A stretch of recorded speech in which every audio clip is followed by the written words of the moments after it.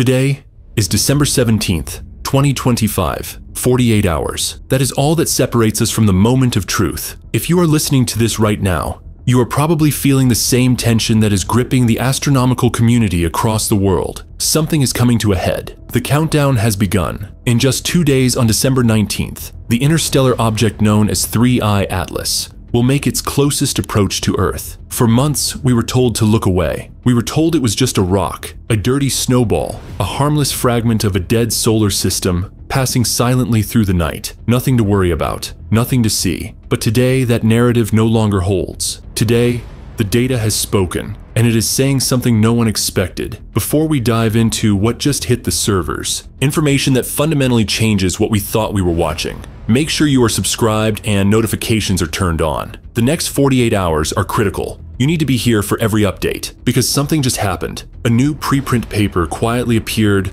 on the ArcSIF server. Its title sounds almost harmless at first glance. The anti-tail of 3I Atlas wobbled before perihelion. I know how that sounds. Anti-tail feels like science fiction, but in astronomy, it's a real term. Normally, an anti-tail is nothing more than an optical illusion, a trick of perspective caused when Earth crosses the orbital plane of a comet, making the tail appear to point toward the sun instead of away from it. Rare.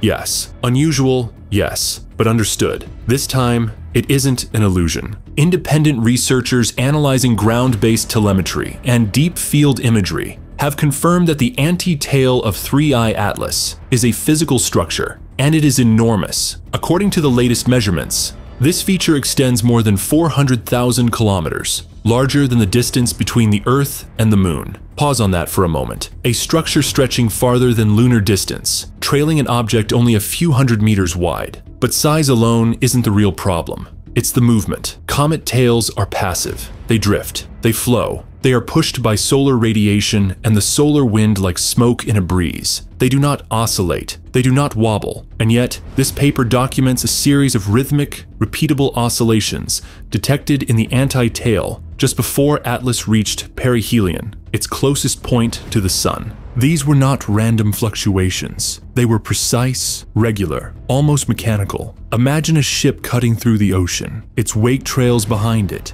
If the ship turns slightly, the wake curves. If the ship makes repeated course corrections, the wake begins to wobble. That is exactly what the data shows, a frequency of oscillation that does not match any known natural outgassing process. If this were gas venting from ice, it would be chaotic. If it were rotational, it would match the object's spin. It doesn't. The wobble is independent of rotation. Dr. Avi Loeb has already released commentary on this, and his words are spreading rapidly through scientific circles. He points out something critical. A wobble involving this much mass implies a transfer of momentum. In plain terms, something pushed back. If you want to stabilize a craft under extreme gravitational stress, you make adjustments, you correct, you fire thrusters, you shift mass, and when you do, your wake responds. And then there's the composition. Spectroscopic analysis of the anti-tail is coming back wrong, not just slightly off, fundamentally wrong. We are not seeing simple water ice and dust signatures. We are seeing heavy elements, complex absorption,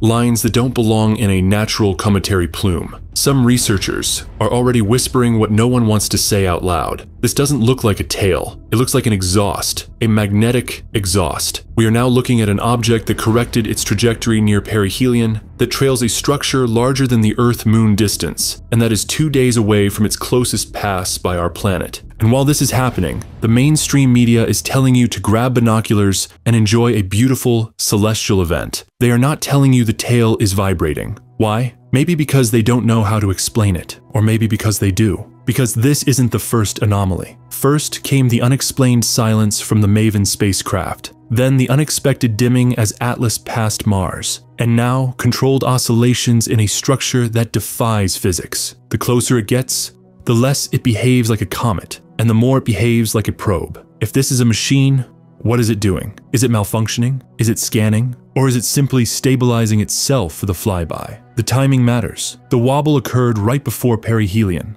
the point of maximum thermal and gravitational stress. The exact moment when any navigating object would need maximum control. And now, Atlas is coasting inward, quietly, Trajectory models that are not making the evening news show a subtle deviation in its path, a tiny but measurable shift that occurred exactly when the wobble was detected. It changed lanes, almost imperceptibly, but enough to notice if you're looking. And this is where things escalate, because the anti-tail isn't just large. According to Avi Loeb's latest calculations, it isn't behaving like matter at all. The mass ratio doesn't work. An object a few hundred meters wide cannot sustain a coherent structure 400,000 kilometers long unless that structure isn't mass, unless it's energy. And that brings us to the solar wind interaction. Normal comet tails are shredded by the solar wind. They disperse, they tangle, they fade. This one doesn't. It cuts cleanly through the stream of charged particles. It maintains shape, coherence. That implies magnetic containment. And if you have magnetic containment at that scale, you don't have a rock, you have a generator. You have an engine, and that engine is setting up in our front yard. Science Alert has confirmed the timeline. December 19th, 2 days from now, they're calling it a once-in-a-lifetime opportunity. They're telling you to look for a faint smudge in Lepus, just south of Orion. What they aren't telling you is that the object is dimming again. Think about that. As an object gets closer to Earth, it should brighten. That is basic physics. Reflection increases. Outgassing increases. Visibility improves. But 3I Atlas is doing the opposite. Its magnitude is dropping. It is fading into the star field, almost as if it doesn't want to be seen, or as if it's absorbing light. Why would an interstellar object hide as it passes the only inhabited planet in the system? And that leads us to the signal, or more accurately, the absence of one. SETI has been listening. Green Bank is listening. The Allen telescope array is pointed directly at it. No radio beacons, no pings. But what if we're listening for the wrong thing? What if the signal isn't light, but shadow? Leaked amateur photometric data from the last 48 hours shows something chilling. A light curve pattern that looks nothing like a comet. For a natural object, brightness should fluctuate chaotically. Rotation, irregular surfaces, random outgassing. Instead, the graph is flat, then a drop, flat again, another drop. Perfect steps. The object dims by exactly 0.4 magnitudes every 144 minutes. Clockwork. Nature does not do this. Nature does not keep time to the minute. What we're seeing is not flashing light. It's blocking it. An inverse signal. A strobe made of darkness. Now overlay that with the anti-tail wobble data. They match. When the tail swings left, the object dims. When it swings right, brightness returns to baseline. A structure larger than the distance to the moon, swinging in sync with the main body requires rigidity, structural integrity. Ice and dust cannot do this. A cloud of particles would tear itself apart. This one doesn't. So what are we looking at? A stabilized structure, orienting itself relative to us. Astrometric data from Australia and South Africa shows the anti-tail is misaligned with the solar wind by 12 degrees. That is enormous in celestial mechanics. It means the tail isn't being pushed, it's being aimed. So researchers traced the vector. They followed the line of that massive structure into deep space. It points directly